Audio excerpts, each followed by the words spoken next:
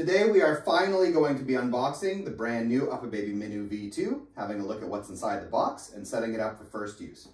All right. So, first look is like this. Our instruction manual and warranty information. And then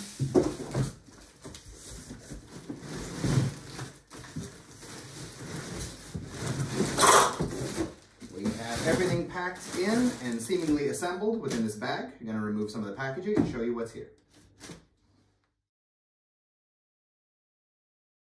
All right, so we have the main body of the chassis with the seat and front wheels pre-attached. Rear wheels, bumper bar, instruction and warranty information, rain cover, always nice to get, and the canopy.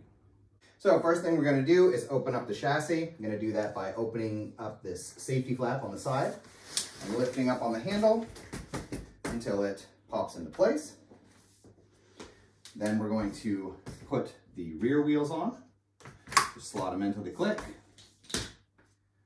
And other side. There we go. I'm going to attach the canopy. So you'll see right here underneath the hinge is this like portion here that's going to slide on to here until it snaps into place. So get it lined up on this track. Let's see. Like that, and press it in. And the other side lined up and pressed in. There's another strut that needs to be attached. So it runs here on the back side of the canopy and it's going to slot right into here. So just line them up and it will also sort of snap into place. There we go.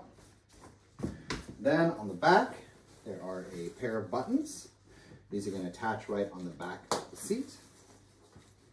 And then there are a number of Velcros, but it's going to be a little easier if you open up or recline the seat. And you'll see here, there are two Velcros that go here. There we go. The other side. Go. For the bumper bar, it's going to be easiest if you remove the adapters, and these you'll pretty much always leave onto the stroller, I would imagine. So you have blue, and here on this side, you'll see that there's also a blue dot. The other one is red, so that will help you to figure out which side it goes on, right? And then you're going to want this to go on from the outside, and it goes under and then attaches on here. So I'm gonna do one side first. You're gonna line up this little tag. There's like a slit here, and you're gonna pop it in, and then you pull this element down and around, and then there's a lip on this catch, pops on top, and then snaps down into place. So other side, lining up that little tag, popping it into place, pulling this bit under, and then again there's a lip. It goes up and over and snaps down into place, and then you can pop in the actual bumper bar, and then when you're in use, you just press in on this button underneath and it rotates like a normal bumper bar, yeah? So in any case, that was our unboxing of the Uppababy Minu V2. We will of course be doing a wide variety of instruction videos with this stroller, as well as a full review and a number of comparisons to other ultra-compact models. If you're interested in that, then just stay tuned on our channel. We hope this video was interesting to you, and if it was, please subscribe, as it helps us to continue making videos in the future. Thank you.